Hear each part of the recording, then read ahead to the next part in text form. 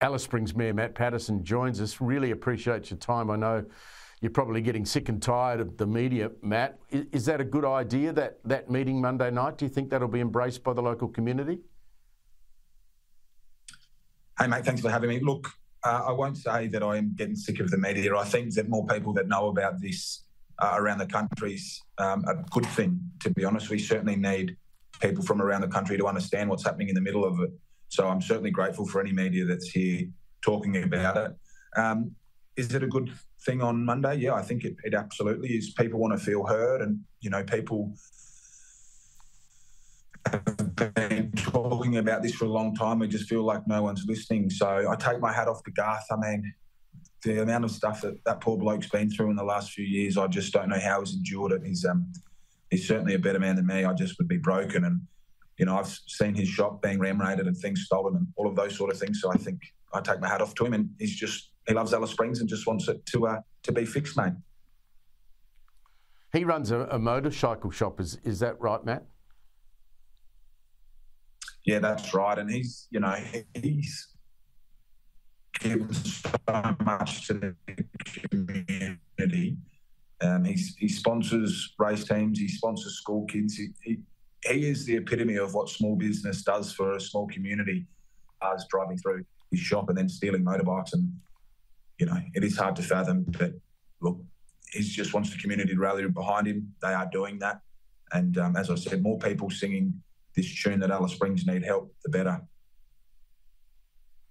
It strikes me that some of the locals, you included, might be getting a bit sick and tired of everyone who's not in Alice Springs deciding that they can come up with the solution to this problem. Would I be right in suggesting that? Oh, look, I think, look, we need help, and that help certainly is just going to come from the Northern Territory. And the point is that people who make decisions in Canberra, you know, they come from all parts of Australia. But when they make policy changes, it's got massive ramifications on community like Alice Springs. So I'm just, you know, people from the East Coast and down south think that certain policy changes are good. Well, you come to the Territory, come to Central Australia first, so you can see firsthand what it will do to the community. And look, the reality is lots of people have never been to Alice Springs and aren't going to come, but they can't believe the things that we're going through. You know, they can't believe the videos, and so it's certainly been an eye-opener. So I do urge anyone, when they do make those policy changes as governments or parliaments, to come to Alice Springs to witness it firsthand, what ramifications it will have on the community. I mentioned, Matt, I was there 40 years ago with Charles and Di and witnessed some of that after-dark violence. It's extraordinary, isn't it, that 40 years later, here we are again with the same problem. Well, I can't comment on what happened 40 years ago because I'm not that old, but look, it's pretty bad. It's pretty bad at the moment, and, you know, the best descriptive word that I can give you about Alice Springs is that it's scary, and because you don't know what you're going to get. So, as I said, you would be well aware, Steve, of what's happening here. But the 13-year-old wielding a machete in a shopping centre, people were locked inside. It's pretty hard to fathom that it's happening. So we've certainly seen it get a whole lot worse since Stronger Futures lapsed in July.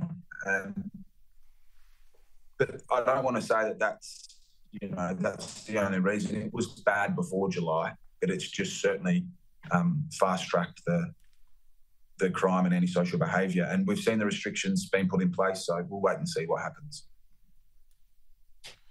4 days on from that meeting with the Prime Minister, Anthony Albanese, Matt, what would you describe your feeling about that meeting today, this Friday afternoon?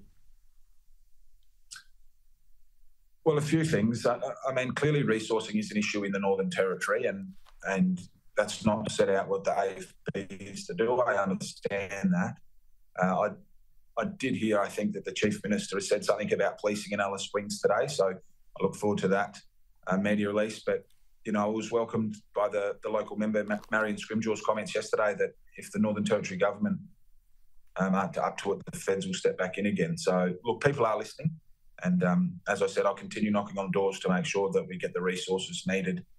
We don't have enough police. It's not sustainable to keep suffering this level of antisocial behaviour and crime. So thank you for getting the message out there, Steve. No, thank you. I mean, I think you've been pivotal in making this a national issue. It's people like yourself who are in the community, the local mayor. You know better than just about anyone what's going on. And I just want to see a place like Alice Springs thrive and prosper. And, you know, I can just imagine the number of tourists who are now trying to avoid it because of all the publicity, but it had to happen. So thanks very much for your time and good luck in the campaign going forward, Matt. Yeah, thank you very much, and thanks for the time.